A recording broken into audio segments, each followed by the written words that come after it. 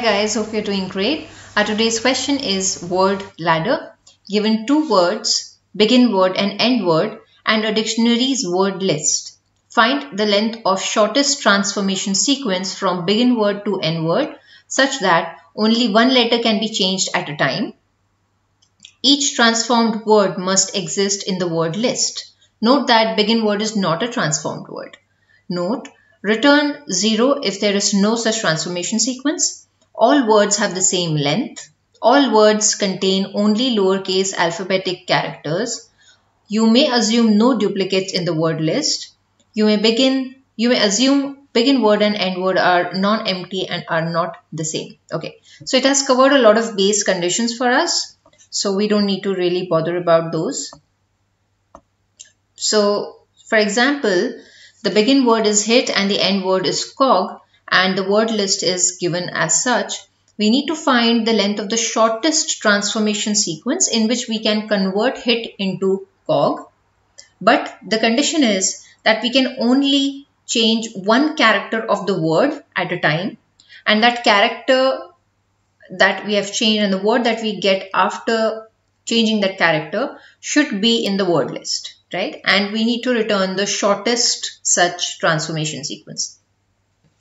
So for example, here, these are the given list of words, right?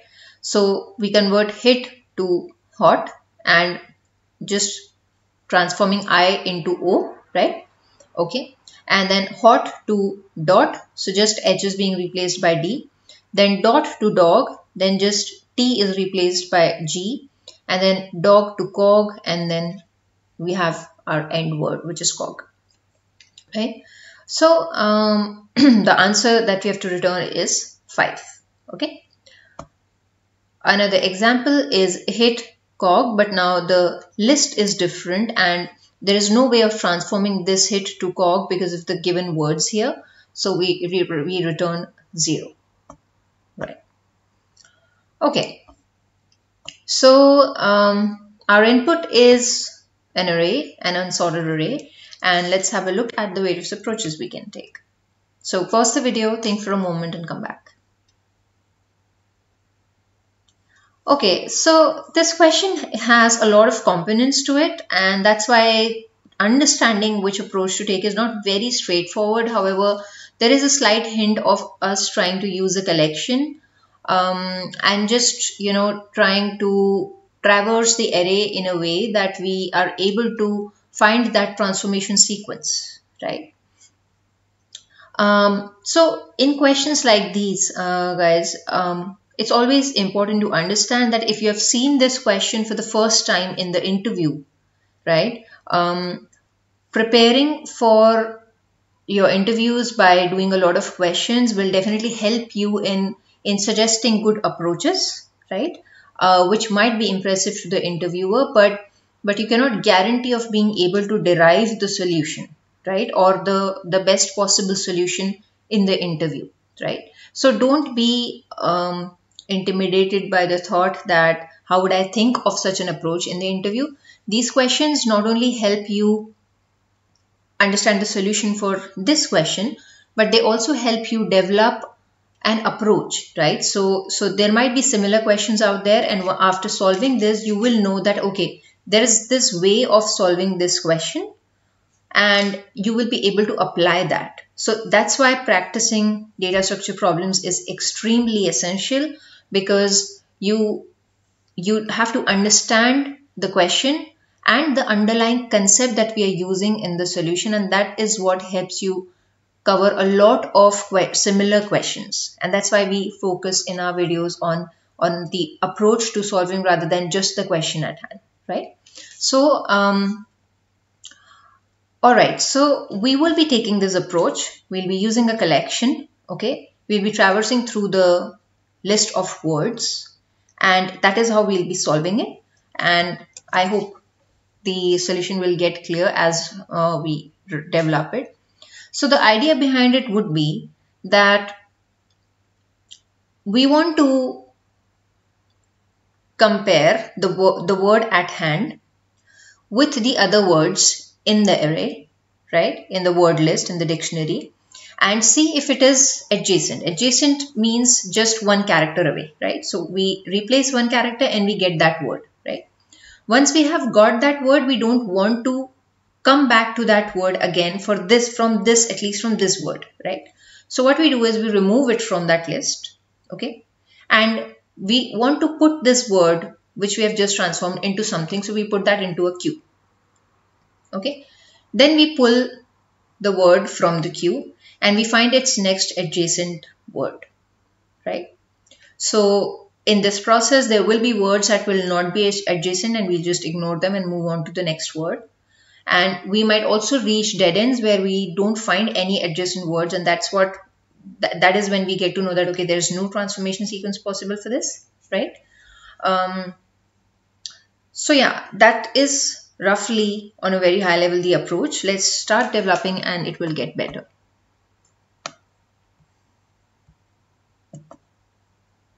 Okay, so first of all,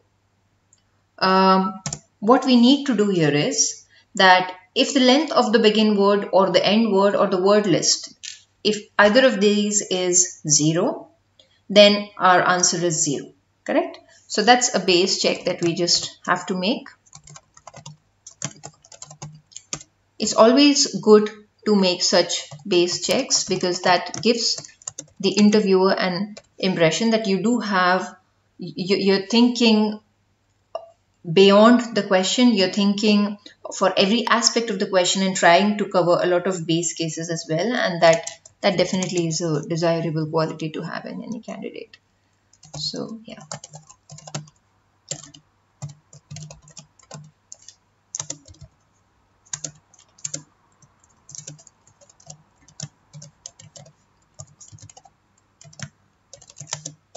Okay, so in any of these cases we just have to return what? 0. Cool. So now we have to find the length of the transformation sequence, right? So whenever we are traveling from one word to the other, we are adding one more to the sequence till here, right? Because we have added one more word in this sequence. So we want to maintain that length as well. And that's why we need a structure that stores this string, right? And also the length of the transformation sequence we have used to get to this word, okay? And to represent that, we will create another class. Let's call it just this, okay?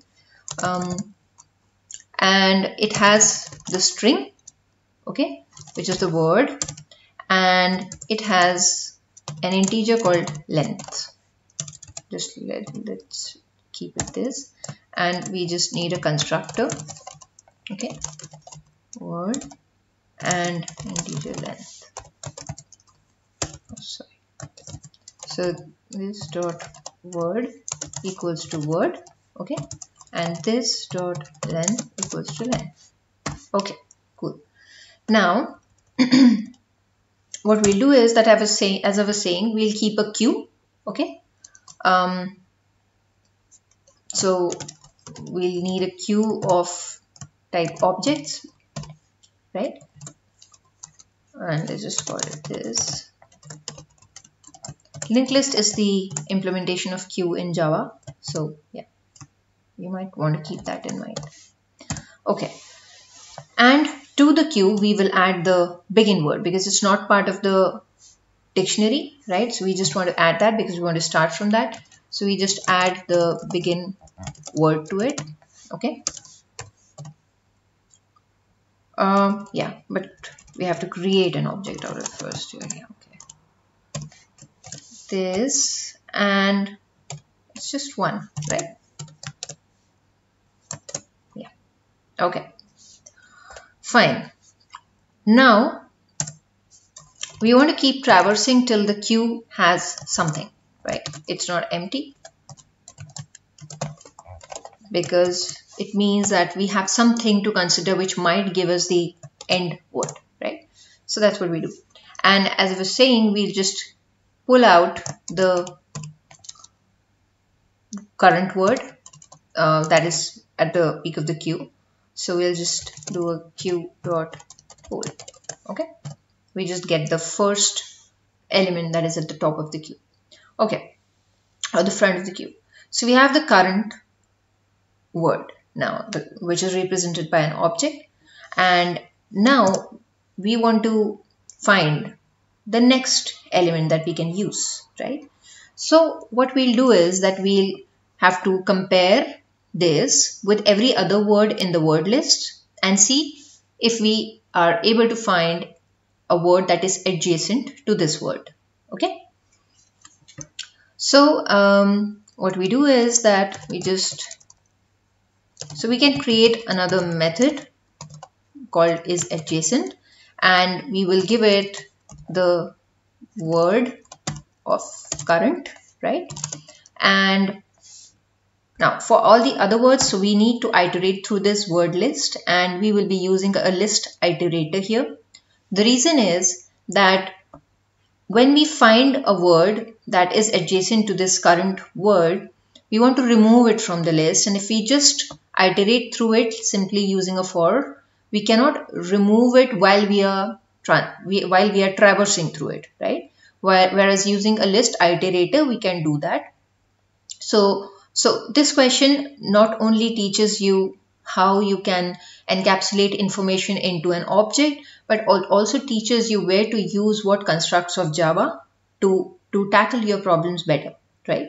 So what we'll do here is we'll create a list iterator.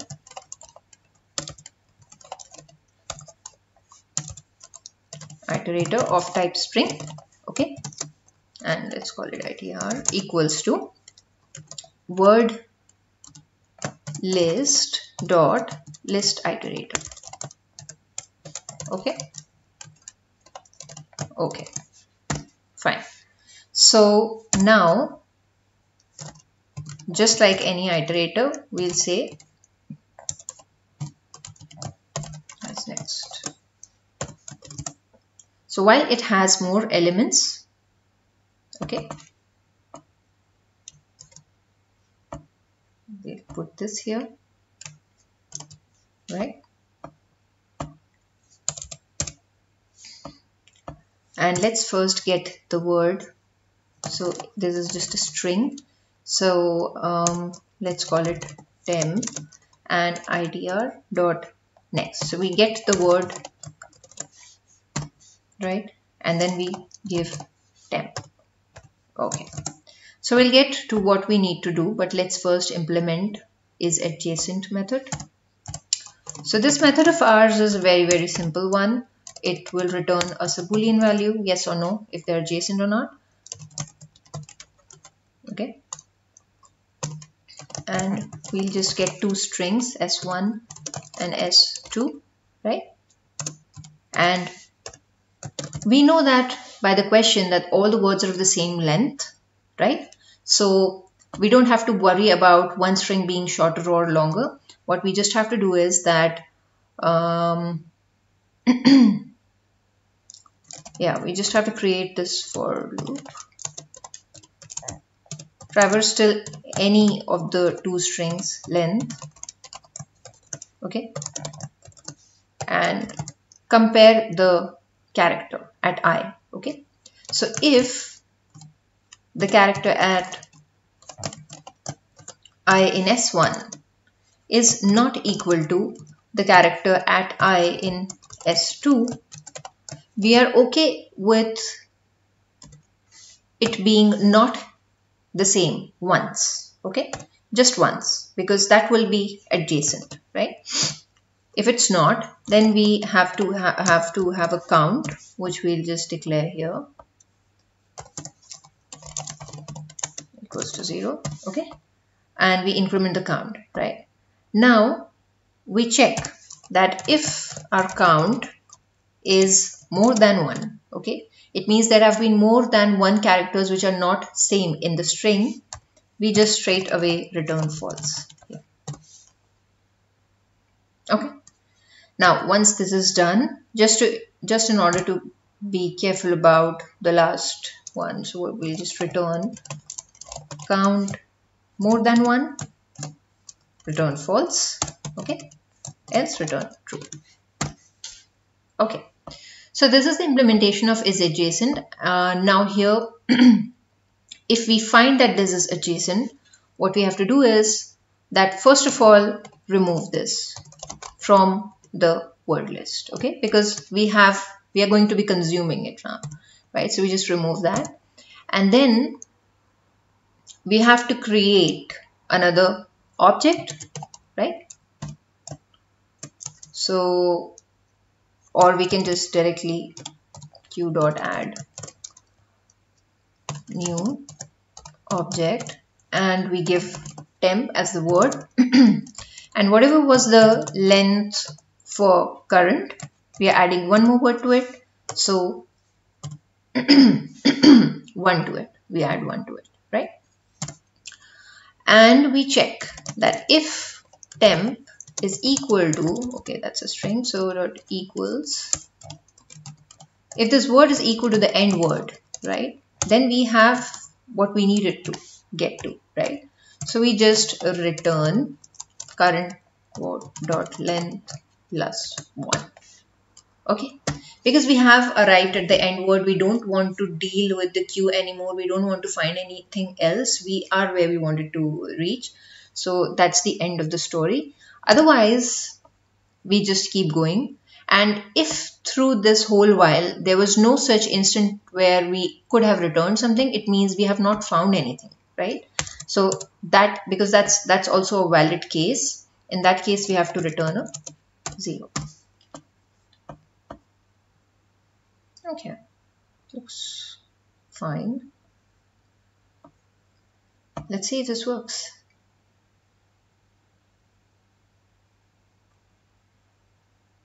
Oh,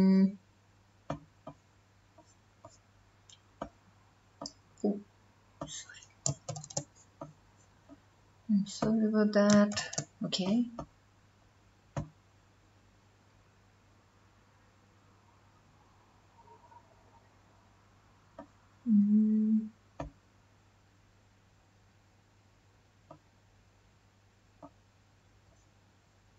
Oh, we named it just len. Okay. Okay.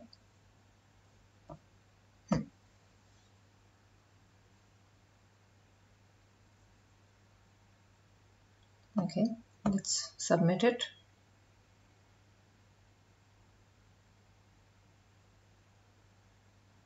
Great, it works. Okay, so time complexity.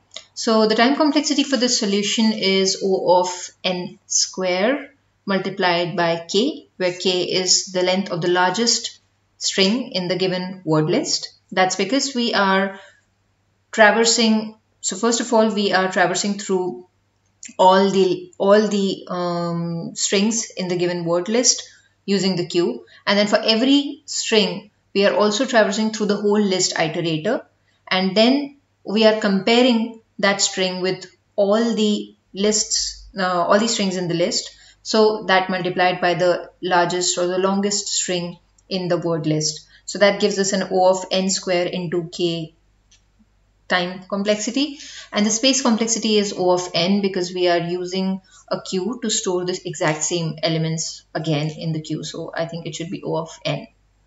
So I hope you learn a lot of aspects, not just to solve this question, but also in general problem solving from this question.